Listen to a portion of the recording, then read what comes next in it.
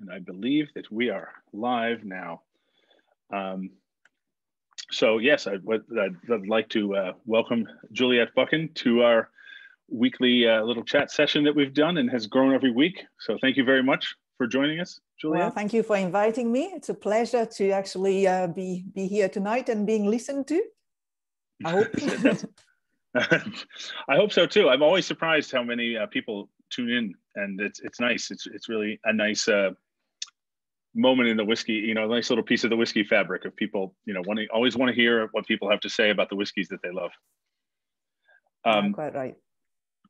It's funny. I purposely didn't say this to you beforehand because I was thinking about this. It's funny that the first time I met you was a year ago, more than a year ago in Nuremberg. Yeah. And that doesn't seem like a year to me at all. And I keep getting, Facebook posts, memories of like a year ago. I was like, hey, that was last week. Yeah. that was actually the last show I attended. After Nuremberg, just went briefly to Belgium and then came back, and that was it. Haven't left since. So I've been in Scotland for a year non-stop. It's the first time in my life where I'm stuck somewhere for so long. Yeah, me too.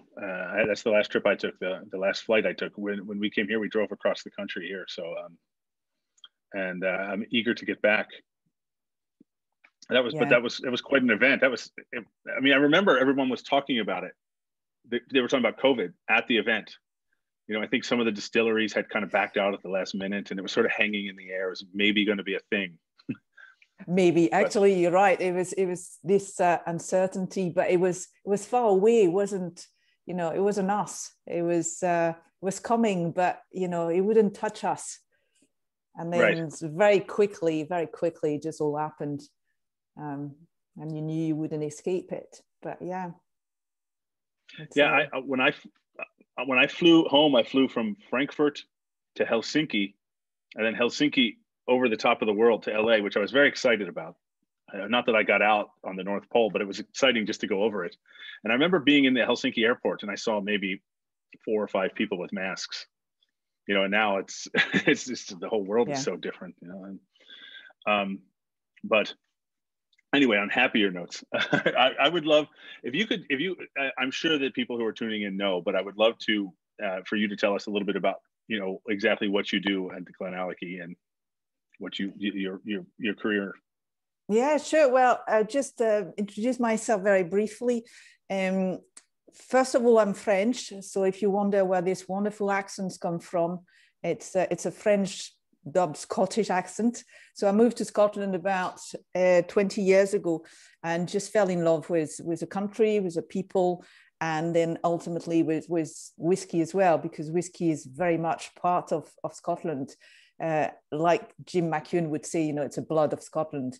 So I started working in Scotch whiskey industry 14 years ago now, over 14 years ago, and initially for Gordon MacPhail. And then the last 2 years, I joined the fantastic journey that GlenAllachie is taking. So I'm the European sales manager for GlenAllachie, and I look about sales in Europe. And it's been great. It's been absolutely great in the last 2 years. GlenAllachie has just exploded in the last couple of years, rightfully so. Yeah. They started, the new ownership under Billy Walker started in October 2017. So it's a bit over 3 years. And the first product was launched in July 2018. Well, not quite the first product because you had the 50th anniversary, but the core range, July 2018. So it's a very new venture. It's a new journey, and you're right. In 3 years, we've done a lot of work, and now people are talking about it. Everybody should know about GlenAllachie if you're in the know. It's been fantastic. So it's non-stop. It's moving all the time, and even last year with COVID and the slowdown, we've been very busy.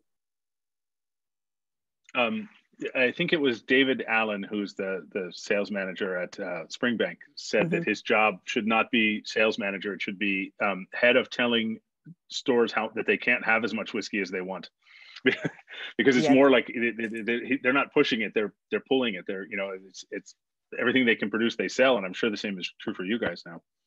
Yeah, it's. I mean, we had stock challenges. We couldn't produce enough. I mean, we've got the stock.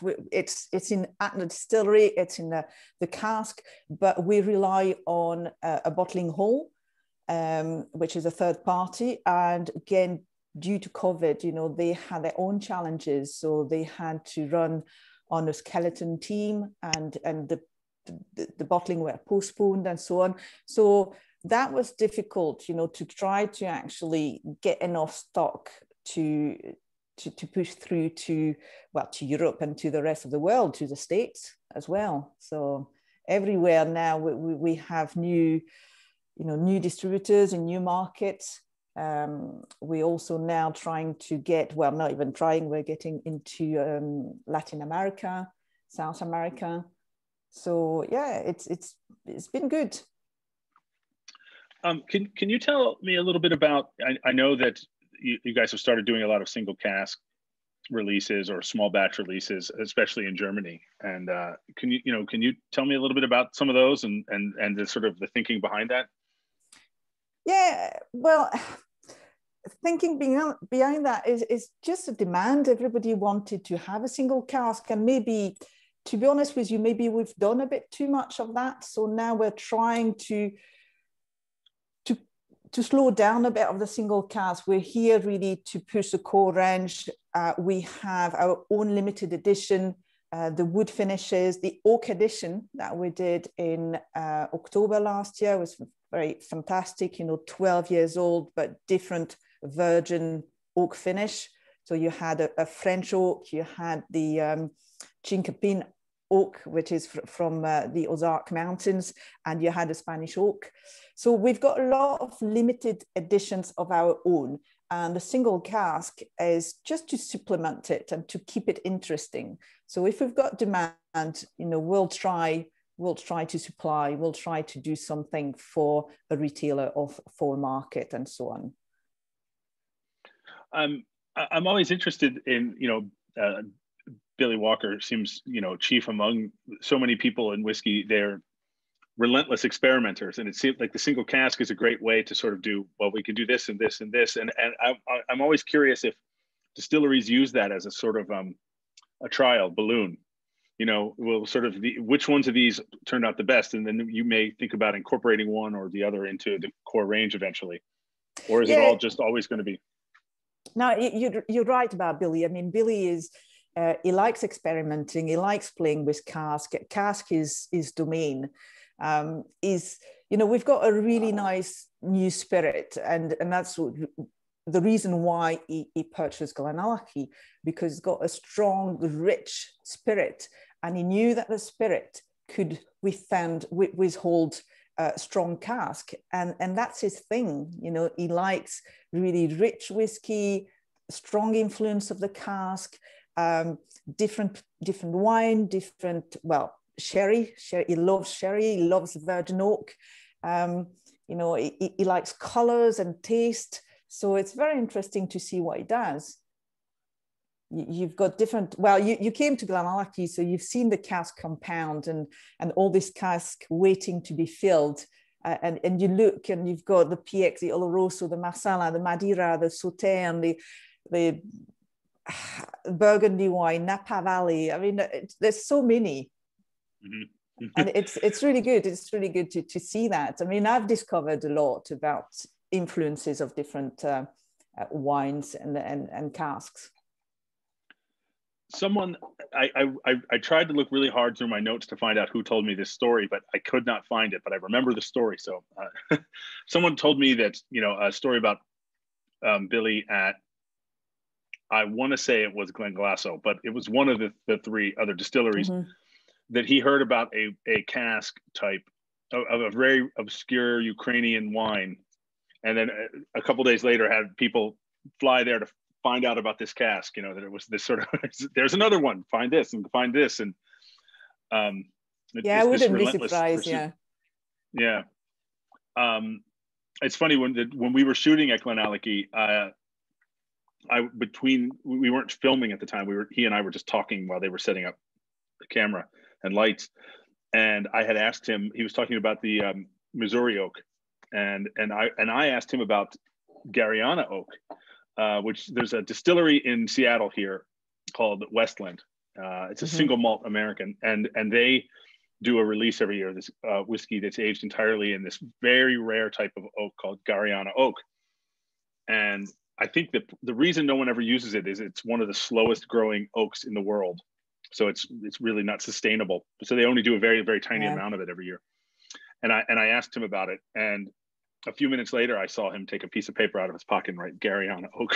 So I'm expecting a couple of years from now to hear that there's a GlenAllachie in Gariana oak. You never know. It surprises, Billy surprises everybody. So you're right. You think you know what's happening, and then suddenly there's a new release or something coming up. And so it's a bit like an artist for me.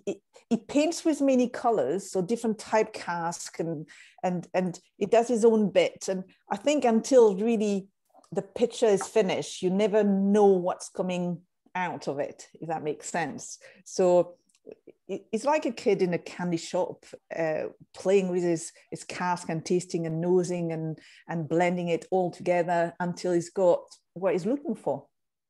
So it's a lot of knowledge, it's a lot of expertise. It's got nearly 50 years of experience behind him in the industry. So that is fantastic. Yeah, it's something else. And there's a Canadian writer, Malcolm Gladwell. Do you know him by any chance? No. Well, he wrote a book a few years ago, well, probably 10 years ago now, called Blink. And it was about people who are so good at something that they're better at doing it in a blink of an eye than they are about thinking about it. They actually get in their own way when they think about it. And it's about people who are such masters of what they do that they kind of can exist in this zone. And I really, just in my research about Billy before we shot there and stuff, I just really felt like he was sort of had that knowledge of wood and the biochemistry of wood and its spirit relationship. Yeah. Well, he started as a chemist, so he's got the chemical background. He understands, not just the flavors, but really what comes out of the wood and the interaction with the spirit and so on. So it's a science behind it as well. And then obviously with the whiskey, it will gain a lot of experience on the flavor and what works, what doesn't work. It's something you can't learn in a couple of years. It's a lifetime achievement. Yeah, and you know what I found interesting for me personally when making the film is, we spent so much time with Jim McEwen, and both Jim and Billy come at this from completely different worlds. Billy comes in from academia, and Jim has worked in distillery since he was, like 10, to hear him tell it. Yeah, instead of going to school. Yeah, so there's a point where those two things kind of meet in the middle, where you've just, I'm sure that there's things that Billy knows that Jim doesn't know, but he doesn't need to know. Like there's just a sort of, we asked a lot of people, including Billy, about art versus the science, and I think the consensus was that it's both of them. The roads cross at some. They might go here, and then eventually they cross. Yeah, no, it's fascinating to actually see him work and blend his product and yeah. So. It's interesting to see GlenAllachie really kind of come into its own and come out from its. I don't think it would have been easy for Billy if he wanted to make a sort of a mimic of Glendronach or a mimic of Benriach or something, but this is just completely its own animal. It's just it's become its own thing. I mean, clearly, Billy is fond of sherry cask finishes, but it's still completely different whiskey, and it's kind of been exciting to sort of experience them as they come out. Yeah, I think GlenAllachie's got its own identity, and it's a different new spirit from the start. So yeah, for sure, yeah. But I think he still maybe wants to take a direction of heavily sherried, as you say, that's what he likes, but without losing the new spirit. So the new spirit of GlenAllachie, or the DNA of GlenAllachie, is very much on the butterscotch and the orange. There's always a bit of orange zest in behind, and sometimes a bit of eucalyptus. So it's got the richness, but also a really nice fresh note in it. So the skill is also to try to use strong cask, but not to actually, forget about the DNA, and you still need to feel the DNA of the spirit underneath. So it's how you balance that with the cask. Yeah. And the spirit is clearly very different, especially from GlenDronach. That there is that, I think GlenDronach is a sort of a more Christmassy whiskey. Mm-hmm. and there is that sort of the fresh notes that are sort of more summery notes in the GlenAllachie. Yeah. I mean, saying that, we also, since Billy took over the distillery, so October 2017, from Pernod Ricard, the production, the distillations changed slightly. So as we go and as we grow as a company, you'll see changes in the spirit itself. So for example, first of all, we've reduced volume, and that's very, very important. The distillery is able to produce, got capacity for over 4 million litres of pure alcohol. And at the moment, we do around 500,000 per year. So we've totally cut down the production, the volume. It's not about making as much as we can, it's making as best as we can. And big difference as well is the fermentation time. So we've extended the fermentation to 160 hours.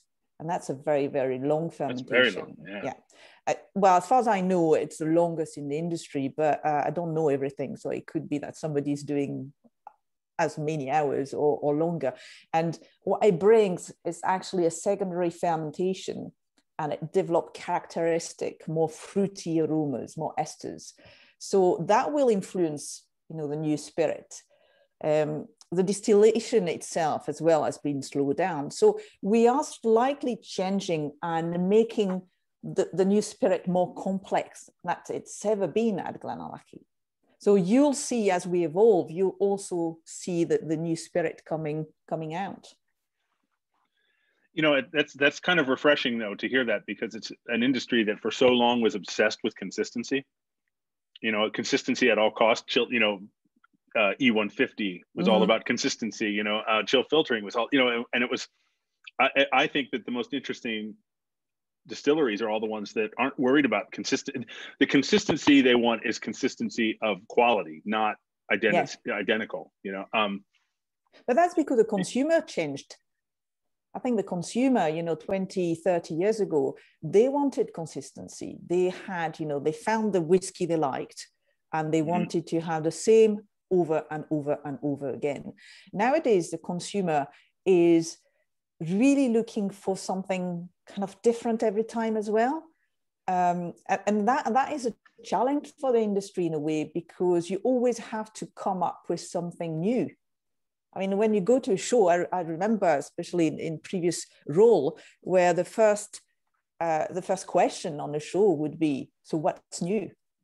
And you think, well, we've got a core range that we want to keep producing because we really believe in that. But actually, the consumer wants something new. They want the next thing because they've already tasted, the 10-year-old, the 12-year-old, the 15. So it's what's new, what's new, what's new. So the consumer is much more looking at new taste and maybe something that, their friend hasn't tasted. So it's also this need of look at what I've got, look at what I bought, and you haven't got it. Yeah, there is a real one-upsmanship in that realm. Yeah. So I'm drinking a dram of the 12-year-old right now. I like the 12. I think the 12 is round. It's easy. It's a very affordable drink, very easy to drink, but at the same time full of flavor. Yeah, it is. The mouthfeel on it is amazing for a 12-year-old whiskey. It's I really like it a lot. I always have a bottle of it, always. This is the end of this bottle, but like I told you, I'm going back to California in a couple of days where there's more waiting for me there. Yeah, I'm sure. I'm sure. But yeah, no, 12 years old is one of the best seller. Definitely 12 and 15. And but the 12 for its affordability as well. It's a great value for money. The other day I was drinking well, I have still the one here. This is a current Classic Laddie. This is I don't know the bottle. I don't recognize the bottle. So this is a current release of Classic Laddie. July 29th, 2020. So, this is bottled pretty recently. And then I had a little bit left in a bottle that was from Jim McEwen era. So it was, bottled 6 years ago. And I was able to drink the Dram side by side, and they're not identical. They're close. I mean, they're certainly they're siblings, but they're not identical twins. And I like that. I'm not afraid of that at all. As a consumer. Yeah. I mean, it'll be. Yeah. Sorry. It's a living product. It's you can't make it totally identical, I don't think. Because it's man-made. It depends on seasons, depends on the barley this year. It depends on so many factors that you can never replicate the same whiskey year and year on. Well, I don't think, but it's the same for wine. It's the same for cheese. It's the same for everything. Sorry, I've got my phone and the news coming up. But that's what is fascinating as well about whiskey in general. It's never quite the same, and you've got this diversity of aromas. So we should celebrate that, the difference of all the aromas, and even between a bottling of the same whiskey. So yeah, and being open to that is so. It keeps it exciting. Why I would never want it to be. It would get boring if it was the same. I absolutely the exact same all the time. It's funny. I appreciate beer a lot as well. And there's an app for your phone called Untapped where you keep track of every beer you drink. Right. And I find it's a little bit of a trap in that. Because of that, I have friends that I compete with on there, and I don't want to compete. It's drinking beer. I don't want to, but I'm always trying to do the new beer, not the one I really love. Right? And I don't know why. It takes that desire to try new things, but it takes it to such an extreme that it sort of almost turns on itself. I don't do it with whiskey on purpose because I don't want to get stuck where I always have to try a different one. I just love the ones I love, and I'll try new ones, but I don't want to feel the need to. One of the things that that I would like to talk to you about is what are the opportunities and the challenges of this was with the interesting thing about GlenAllachie the last few years is you weren't creating a brand out of nothing. You were sort of reinventing a brand and putting it front and center, elevating the brand. Because I think it's safe to say it was something of an overlooked whiskey before, and now it's not just new ownership. That would be easy. This is a completely new GlenAllachie.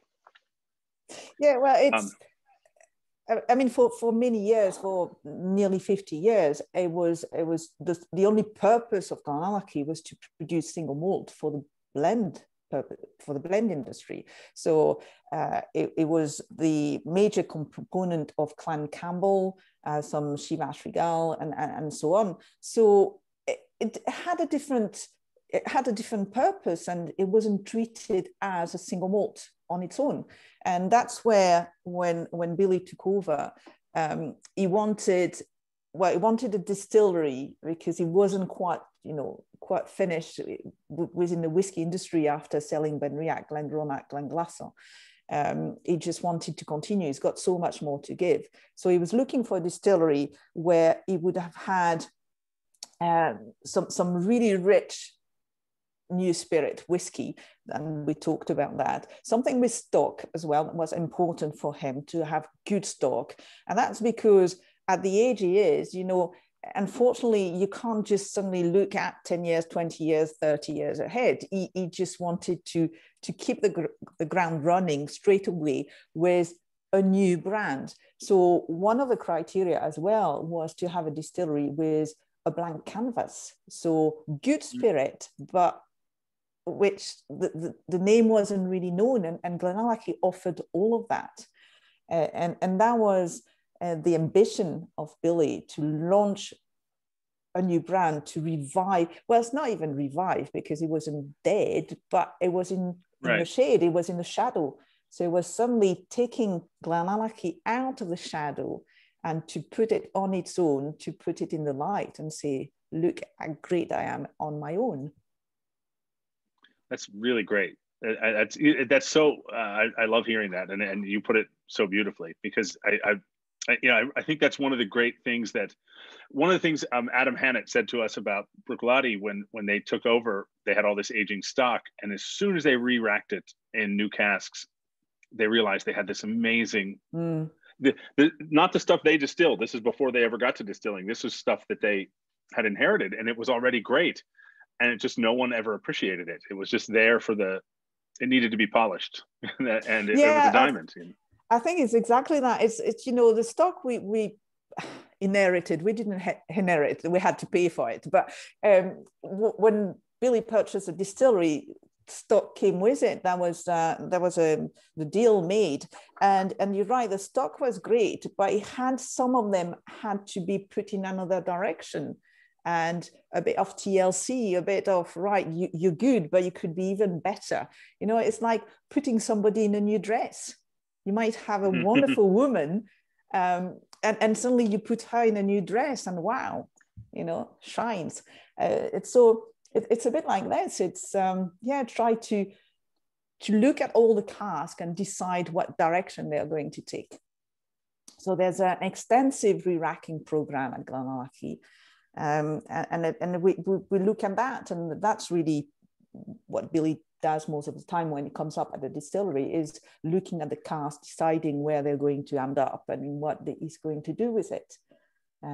So I'm talking about the distillery. We have the company is quite a small company in terms of staff. We are 21, I think, today, and on 2 sites. So you have the distillery, which is about 10 people, and then you have the head office in Coatbridge, so next to Glasgow, and that's another 11 people. So I have the chance, the luxury, I would call it luxury, to actually be based at the distillery, because that's where I live. I live in Speyside. And it's lovely to actually have the role I have as sales, but also be so close to the product. So I see the distillery, every day. I see the guys every day. I can follow. I can go and see the cask if I want. I mean, it's really nice. Yeah, that would be really lovely. and I loved when we were there. I loved that Billy had, I don't know what you guys call it, but the sort of small warehouse where there was sort of his playroom, where there was kind of lots of different casks that were one-offs. Yeah, that's the new dunnage warehouse you're talking about then. Yeah. Mm-hmm. Yeah. Yes. Yeah. So he's got some of this favorite cask over there, and then he's got his retreat, as he calls it. So Billy's retreat, which is his lab, with all the samples and so on. And that's, is that at the distillery, or is that in Glasgow? Yeah, it's at the distillery. Oh, okay. We didn't see that. So maybe you missed the lab. Yeah. Well, we interviewed him twice that day, in the still house and then in the dunnage. Right. I always tell people this story, that when we were getting ready to shoot in the dunnage, I was actually standing outside. It was a beautiful day, and I was standing outside. I don't even remember who I was talking to. I think David, someone who worked at GlenAllachie I was talking to. And all of a sudden, our producer appeared in the doorway of the warehouse and caught my eye and gave me one of these, like, come here. And I thought, oh no, what happened? Like, maybe someone fell or got hurt or knocked over a light, or something bad has happened. And I ran over and I said, what? He said, you have to try this whiskey. And it was, Billy had given him a dram of something, and he was saving a bit for me. And I remember it was the peated cask that, and which has now, I know, been, and it was very exciting. It was delicious. Yeah, watch the space, watch the space. So yeah, we've been, that's another thing that, we've been doing under the GlenAllachie Distillery Company Limited, is distilling some peated whiskey. So about 20% of the production is pitted. And that will come out at some point. Watch the space, but it's been good. It's matured very well. And I'll be ready quite soon. Well, I imagine you guys, I mean, I think I would know about it if maybe I'm wrong, but you haven't released any of the spirit you've distilled since then, Not right? Yet. No. Yeah. I mean, we would have some 3 years old at the moment, but 3 years is a minimum. It's a minimum legal requirement. But if you can wait a bit longer, so that it's rounder, smoother, you do that. And we've got the stock. We're not a new distillery, and that again, it's the chance we have.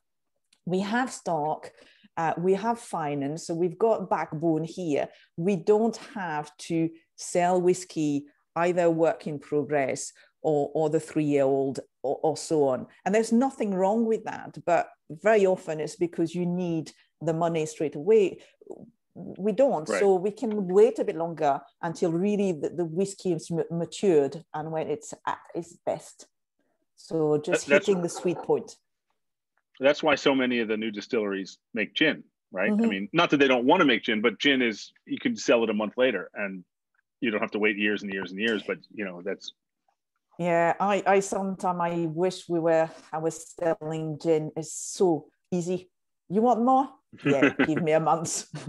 Whereas now it's like, you want more? No, it's 21 years old. I can't give you more. But why? Well, I can't. Don't have 21 years old. But yeah, no, it's the big difference between whiskey and gin. You're right. It's a time. You were talking about what you were drinking. I treated myself tonight. I thought I would actually pull myself a bit of the 25 years old. It's one of my sweet spot here, the 25. It's just one of the GlenAllachie which is actually quite soft, and I often compare it to an old man. The old man who's kind of sat in a corner, and unless you go and speak to him and unless you actually make him talk and listen, it can be quite quiet. But then when you start listening of what he's got to say, it's absolutely fantastic. It's so complex. There's so much going on, and it just goes on and on and on and on. So it's one. I have a tiny bit. I have a little sample of 25-year-old at my place in LA, and when I get back, I will drink it and I will think of that. Yeah, and think about the old man. No, but because for me, the 15 years old, for example, 15 years old is a teenager. It's bold, it's confident. You know what you're going to get. I'm Sherry, I'm here, I'm bold, and boom, and it's fantastic. The 25 is not. It's not like that. It's a quiet, it's a lot of experience, but I'm not going to boast about it. I know it until you kind of get it and ask me the question that I know the answers to. So, yeah. That's nice. When we were shooting at Gordon MacPhail, we tasted a dram of the 75-year-old Mortlach, and people always ask me what it was like, and I just told this someone yesterday. I said it tasted like you were drinking your grandfather's wallet. It's just very old leather. It sort of has this great rich leathery smell and kind of Christmas, like the densest fruitcake you've ever had, and it was interesting. Yeah, no, but, I remember I was one of the lucky one as well to have the chance to drink it and to taste it. It's fantastic. It's and it's so fresh again, and that's what I like about the old whiskey which managed to actually remain fresh, because you've got a lot of old whiskey which have been far too long in a cask, and they're too dry, they're too tannic, and the only thing you have is wood. So it's not just about age, it's about how it's been matured and how it's been looked after. Yeah, and That's nice. You know, I see that I just looked, we're actually over time now, which I do every week because I'm a bit of a bletherer. But I have one more question I want to ask you, which is, I told you I was going to ask you is, you know, at least in America, people don't know much yet about McNair's. Yeah. And I had some when we were there, and I absolutely loved it. And I thought it was a great whiskey, and I'm eager to, and I know it is in the US, but it's not super widely available yet. And I'm hoping that changes soon, because I thought it was a great dram. Yeah, so McNair's is, you see, was prepared. That's my media center. It's actually my bedroom, but don't tell anybody, because that's why I go to bed quite early. So the McNair's is here's this gentleman here, Harvey McNair's, and McNair's is a brand that we purchased at the same time as a distillery, and it was a blended whiskey, but we relaunched it as a blended malt. So it's the marriage of 4 single malts, 2 Islay, 1 peated Speyside, and GlenAllachie as a backbone. And it gives it a nice, rich and smoky note to it. So you still have the butterscotch and the roundness and the fruitiness of the GlenAllachie, but you have the smokiness underneath. And we've got, at the moment, we have 3 different ones. We have a non-age statement, we have a 12 years old, and we have a 21 years old. All really nice. Depends how much peat you like in your whiskey. I like a subtle peat. So for me, the 21-year-old is fantastic, because the peat has been tamed and is just in the background. If you're more of a peat fanatic, the non-age statement is baboom, that's it. And the 12 is the right balance between the fruitiness and the smokiness. So they're all really nice. Won a lot of awards, but it's maybe a bit more difficult to get into the market than GlenAllachie. Yeah, I think the market, you'll know a million times better than I will, but in my experience, or what I'm witnessing, I feel like the market for blended malts has really kind of started to open up here anyway. That people are starting to understand what they are. I had a conversation earlier today about it. It's been a long road, though. I mean, again, I remember 10 years ago, and the only blended malt, well, maybe not only, but the one that made a bit of noise and so on, apart from the Monkey Shoulder, but nobody really knew it was a blended malt, but it was Compass Box. And Compass Box was the one we were always, talking about it and explaining at fairs, at shows, what it was. But even with all this work going in the background, people, as soon as you say the word blended, they look at you and say, I don't do blend. And you're like, no, but I'm not talking blended whiskey. And even there's some fantastic blended whiskey. I'm talking blended malt. No, I told you I don't do blend. And I thought it was much easier to talk about vatted malt. But until the SWA decided to change the term from vatted malt to blended malt. So now we have to use the word blended malt. So that's what's on the label. But I know that when I explain to people, I quite quickly revert to vatted malt, because I think it explains it. It's easy to understand vatted malt, but blended, it just puts a stop to everybody just kind of close and say, no blend. And again, I suppose it's our fault as well, because for years, the Scotch whisky industry, the single malt industry anyway, kept on saying, if you have to drink one thing, drink the single malt. That's true, yeah. There's a movie, it's one of my all-time favorite movies, called Reuben from the 80s, starring Tom Conti. He's a Scottish poet. And there's a line in that movie where he's talking about how the names of things mean so much. And he talked about how much people will spend thousands of dollars to have chickweed removed from their yards. But if chickweed were called the Eyes of Mary, they would spend thousands of dollars to have it put into their yards. But it could be the same plant. And I always think of that, and you just reminded me of that with the blended malt. Yeah, I think you're right. Yeah. And talking about actually meanings, we didn't say, but I mean, I know you know, and a lot of people listening tonight would know, but GlenAllachie means in Gaelic means the Valley of the Rocks. So this is really why as well we chose this font on the bottles.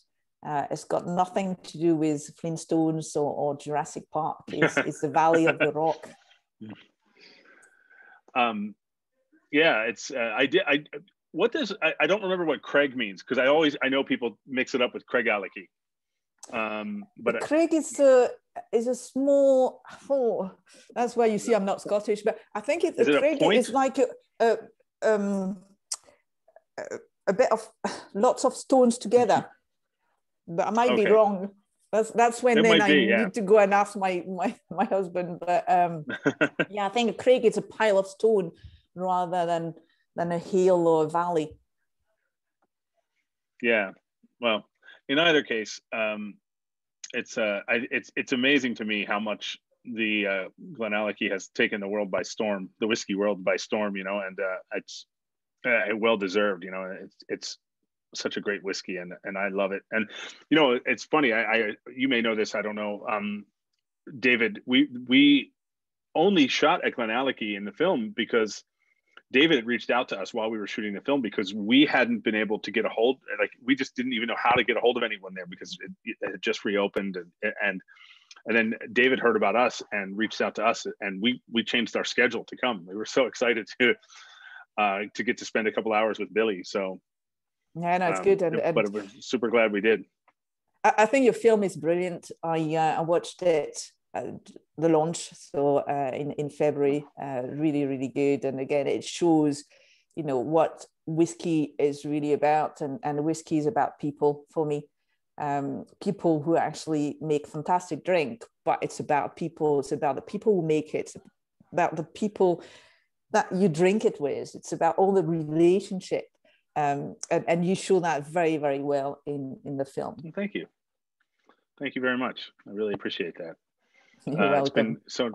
It's been lovely talking to you. I really appreciate your Friday evening. I know it's late there, and I appreciate you letting me punch a hole in your Friday evening. Not a problem. As I said, you know, for once I've got somebody listening to me, because I've been stuck with my husband for a year. So it's, I mean, it's hard for me, but I think it's even harder for him, because I used to travel all the time, and now I'm stuck here. So he's got to put up with me. Yeah. Same here. But I think my wife, I can hear her. She's actually one room over on her own Zoom right now. She's still working. She works LA hours now. She's working remotely, so she's still at work. But I will let you go enjoy the rest of your Friday evening. Well, no, thank you for inviting me and giving me the opportunity to talk about GlenAllachie. But you say we've made a lot of noise. We're, you know, going places. Yeah, and I just wanted to add, this is just a beginning. Believe me, we're going to get. Well, as a fan, I'm along for that ride. So good. Well, thank you very much. Slán. Thank you. Have a nice evening. Bye-bye. Bye. Thanks.